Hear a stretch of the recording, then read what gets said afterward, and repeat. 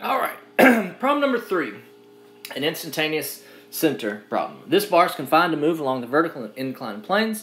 The velocity of the roller at A is 6 feet per second when theta is equal to 40. So this angle right here is 40 degrees. Then determine the bar's angular velocity, state clockwise or counterclockwise, and the magnitude of velocity of the roller B at this instant using instantaneous center of zero velocity. All right, so this is just one example of an instantaneous center. Be able to find that instantaneous center for lots of other examples. Sometimes these are, this is connected to a wheel, this is connected to a link. So look at all those other types. But this is confined to move along those directions. So my dotted lines, my lines that are perpendicular, are right here. So, all right, so where's the instantaneous center? Would be right here. All right, so make sure you can find the don't tell me, hey, the instantaneous center is down here or right here or here. Get that instantaneous center correct and find RA, find RB. So I like to look at this triangle right here. Kind of figure out, okay, what do I know about that triangle? I know one side is 5. The other sides, that's what I'm trying to find. What are these angles? Do I give me enough information to find those angles? And, if I could find 2 of them, then the third one would add up to 180. Which one do you see first? I see this one first right here. If this is 40, if that's 40 right there, this is a 90-degree angle, then that would be then that would be 50 degrees. Then, okay, let me think about this. Maybe I could do that. If that's 30, maybe I could. All right, you can do a number of different ways. Maybe pause and see if you can get these angles. But I'm going to look at this blue triangle that has a 40 by, what is this?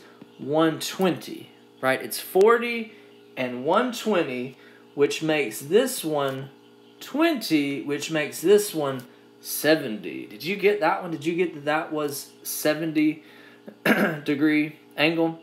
And if this is 50, this is 70. 50 plus 70 plus what would equal 180, 60. Did you get that? There are a number of ways you could have gotten around to that. Sometimes looking at a larger triangle, let me show you this one right here. I'll do it in black. Sometimes maybe looking at this larger triangle, knowing that this is 90 and that is 30 due to this incline, I think that would have been harder. The way that I did it, I don't know, is the way I would have done it, I guess, obviously.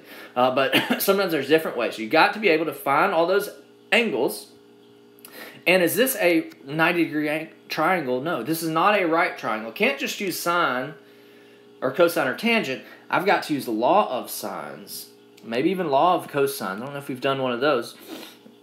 But got to use law of sines.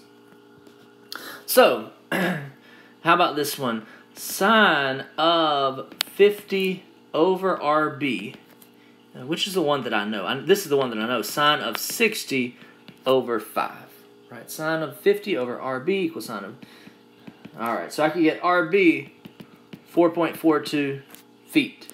I could also do sine of 60 over 5 is equal to sine of, 70 over RA, and I would get RA 5.43. Make sure those make sense. Does it make sense that the shortest one is RB? It is opposite the smallest angle, right? Larger angles open up wider, and so the side opposite a large angle would be a large length. So check that those make sense. All right. And now, what is the only equation we use for, after you find the R's, what is the only equation we're using for these instantaneous center problems? V equals R omega. V equals R omega. V equals R omega. And where do I start? Where do I start? Well, you start with which one did we were we given? We were given this VA over here is 6 feet per second. So let's start with VA. V equals R omega. If I know this is 6, I'll put some units in here. And I know that the distance it is away from its instantaneous center, 5.43. 5.43. Then what is the omega of the disk, the omega of bar AB? Omega of bar AB is 1.106 radians per second. This equation will not tell me positive or negative. This equation will not tell me clockwise or counterclockwise. I've got to visualize it myself. A is going down, and it is centered about there, so it is going clockwise right here. Then I'm going to use that, and I'm going to jump to VB equals R omega. VB equals its R, 4.42, times its omega, 1.106, 4.89 feet per second is the velocity of B. Is the velocity of B. Now, this one may have been too easy. This one may have been too easy. Remember, we all those problems where we did V equals R omega, V equals R omega, V equals R omega, and maybe we started with this and we snaked our way through, ended with this one. You know, maybe this one we were looking at some sort of wheel AB. These two we were looking at the imaginary disk, maybe BC, and then this one we were looking at wheel CD. So, you know, go back and look at those problems that one's connected to that one that's connected to the wheel. Which bar do you need to find the instantaneous center for? The bar that's not in pure rotation. This one was obvious. There was no bar.